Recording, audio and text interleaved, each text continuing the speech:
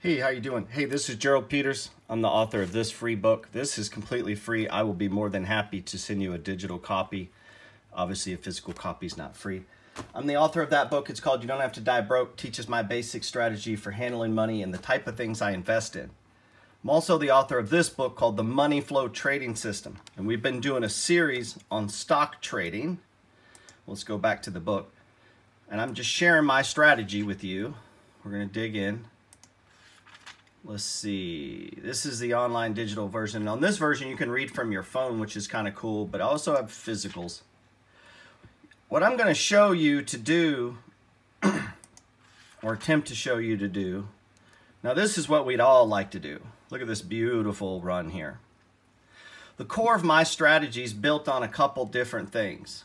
I already mentioned it in the video back there. So let's walk through this. When I got glasses on. I want to take you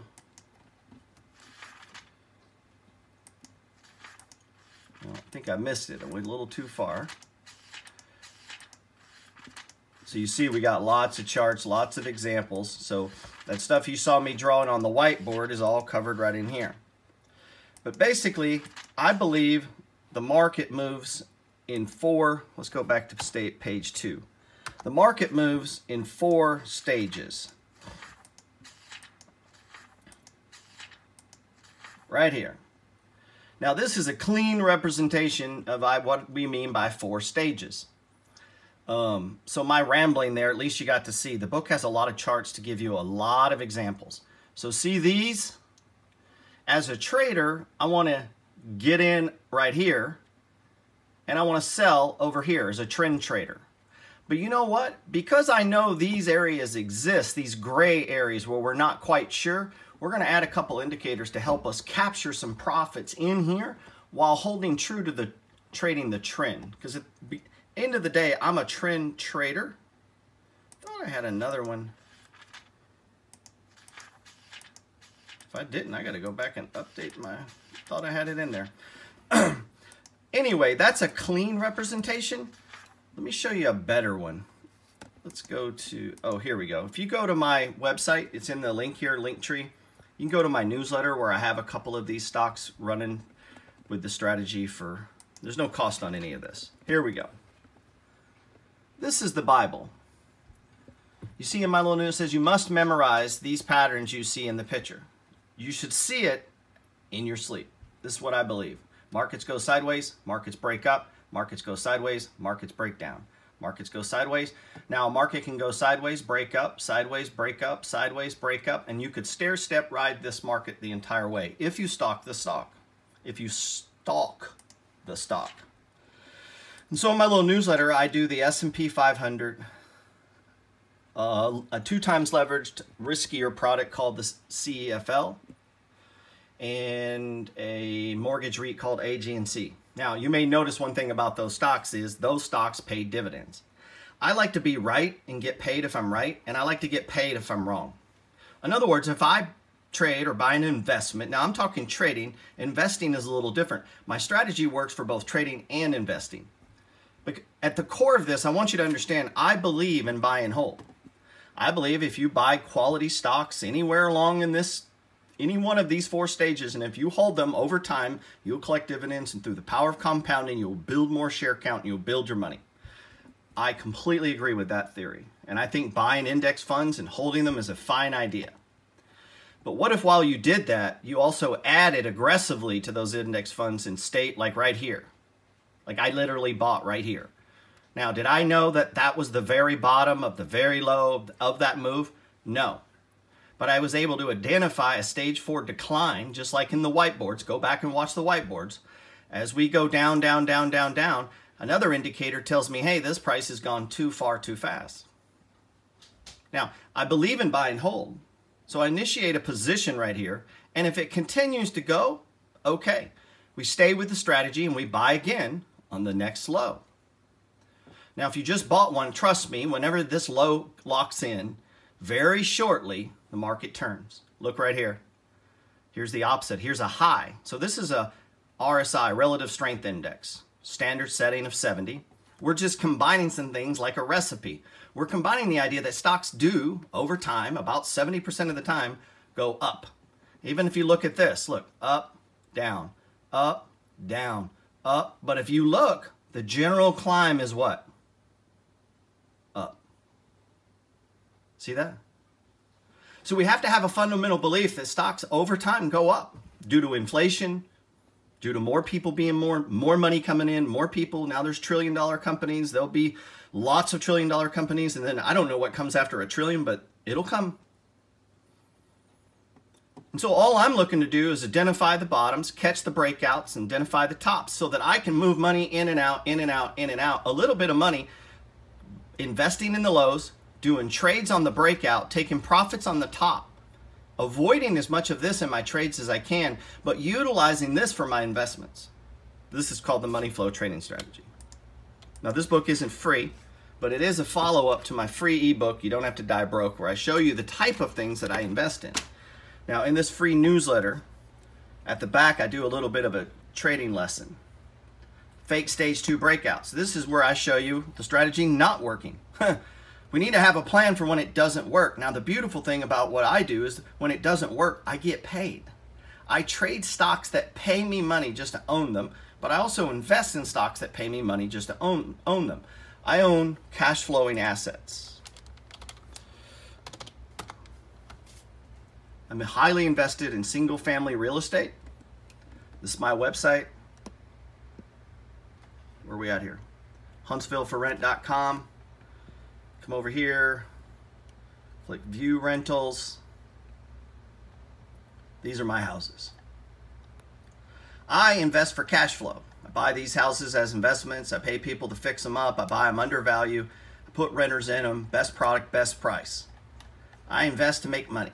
I don't buy houses to flip houses. I don't buy houses to catch appreciation. I buy houses to create cash flow. I do the same in the stock market. So let's look at a trade that a follower of mine identified. I don't know why I didn't have that zoomed out. Sorry on the houses there, I was a little close. You can see I'm not a professional YouTuber. I'm just a guy teaching financial literacy from what I've done. Well, highest paying job I ever had paid me $12.50 an hour. Unless you count the Army, which it didn't really pay me salary. So I'm an investor. These are the type of things I invest in. I'm also a stock trader. I'm also a stock investor.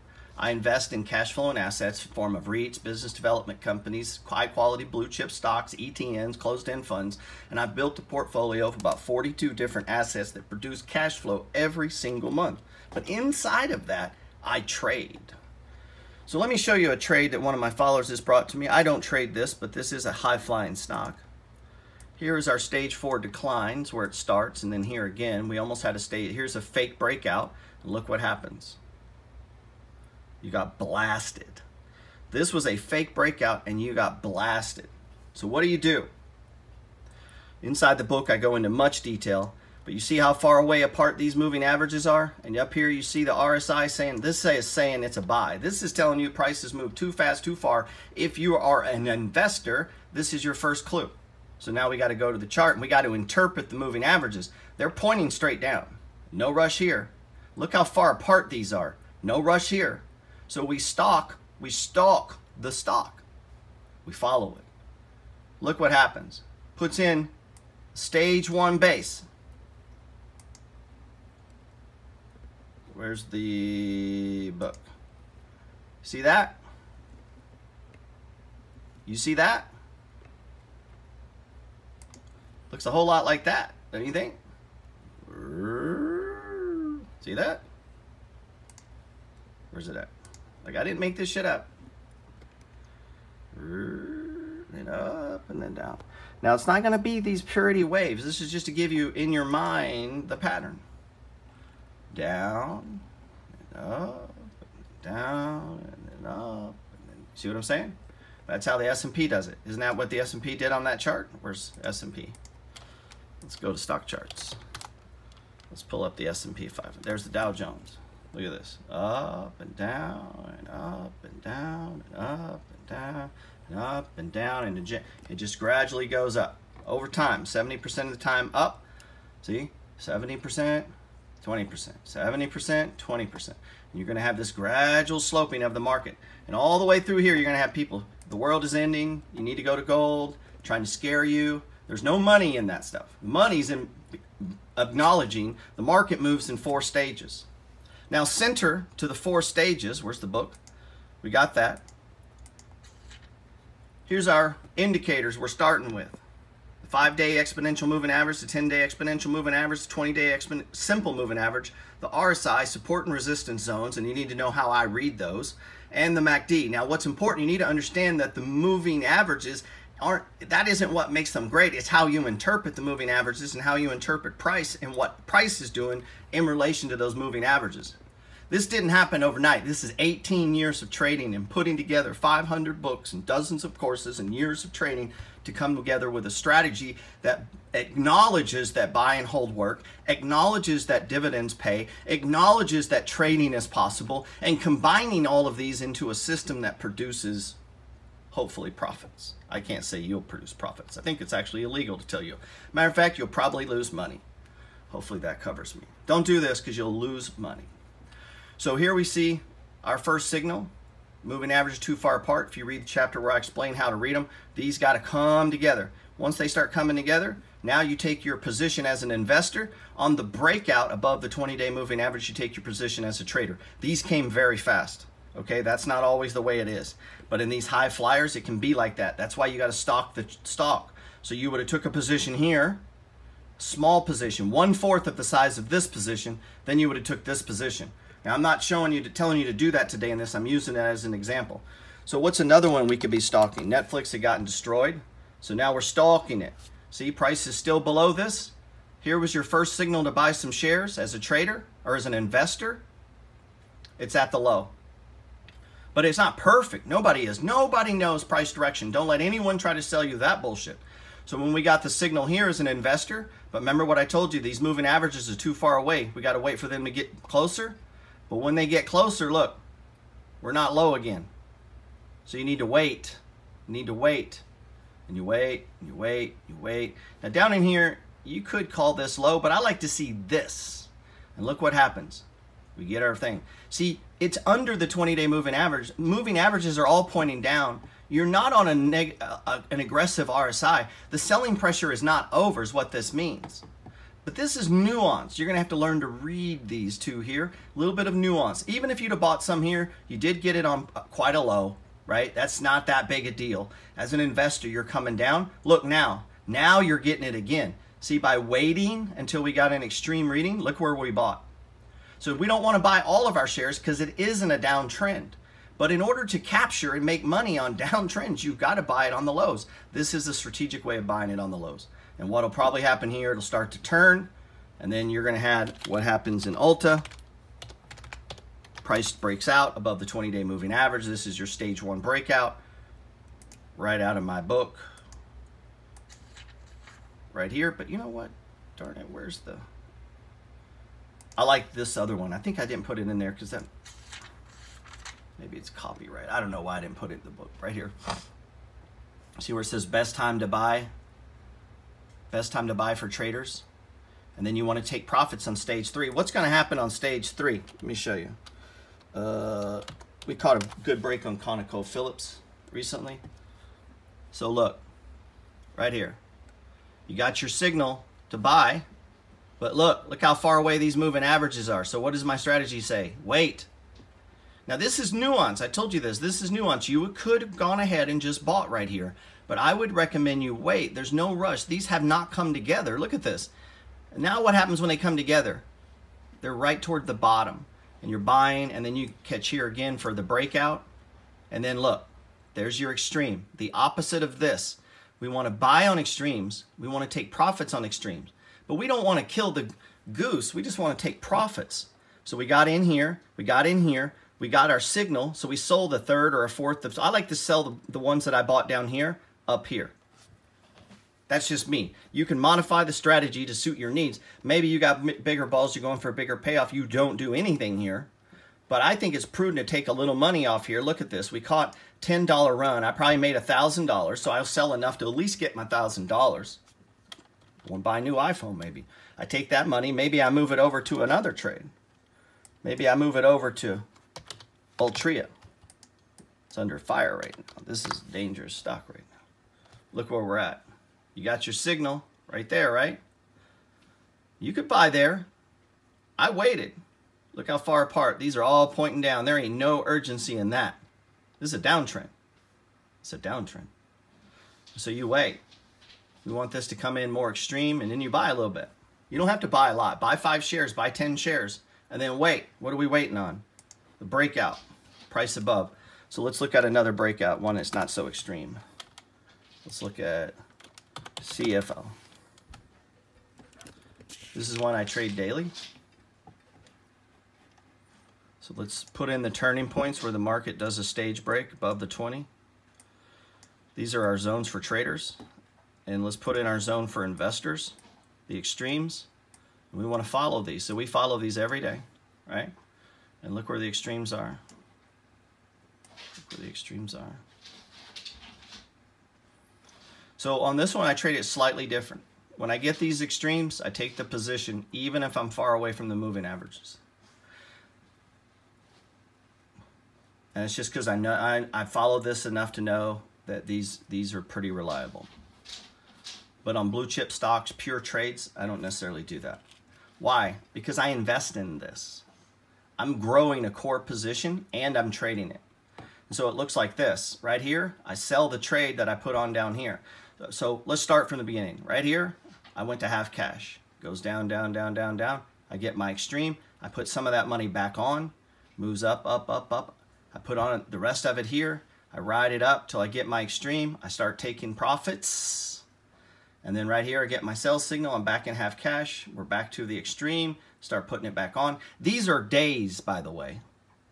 So this was a week later. So don't feel like you're like, oh my God, this is so much. This was a week later. This takes 5 seconds. And then right here, I add some more. We head up. We pull back. I add the rest of it on the breakout. I've rode it up all the way. We took profits. Now why? There's another section in the book.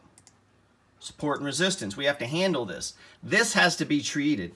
When price comes up to support, like it did right here, you have to treat this. You have to treat this. You could have made a case for taking profits right here. And so I give it a day, give it a couple days. You got to recognize this, and then it breaks right through. You don't even need to worry. But look what happened here. So I waited, waited, waited. Price is not breaking through. We're on a 70 RSI. So right in here, I sold just my profit from this. So I took it off. I sold, I forget how many shares. I do thousands of shares in this. And now I'm sitting. So I'm lowering my risk into higher prices and I'm waiting. If we break out again, if I want it, I could put it back on. I'll probably leave it in cash. I'll collect the dividends. This pays a dividend every month and keep trading the strategy. I'm looking to take advantage of the highs and the lows and to catch the breakouts inside of this idea of what I call the money flow and how money moves through stocks. So let's look at some of the ones in my chart, in my book. Your signal to get out. All the indicators line up. Blah, blah, blah, blah, blah, blah. This is oil. This is a different game. I wouldn't buy that. You know, this is something you only buy on the breakouts. So let's look at this recent move in gold. Remember, commodities, I'm only looking for the breakouts. I'm not holding these. So we got in down here. Ride the strategy up. We had a fake breakout here. And the stop is right here. So I'm back in gold. I'm underwater this time around. Here's the stop. Support and resistance, the chapter in the book. So this was a legit breakout. I have to honor my strategy. See, it closed above the 20-day. Crossed over here. We were getting a crossover. It was fake. I had a bad feeling it'd be fake, but look at this huge move, so that's why I kind of felt bad. I mean, once you get big moves, it just doesn't keep handing you money. Here's our breakouts. See our extremes? So we got to learn to read these and read the nuances. See how far price got away from that? I want to give that a minute. You can make hard and fast rules around this, but I like to give this a minute. I honor this, but I give this a minute. Because it might keep going. Once it started coming in, go ahead and take your profit from this. In this case, it got a little bit lower, but look at all that run you had. You got to honor it. So we'll continue in part 2.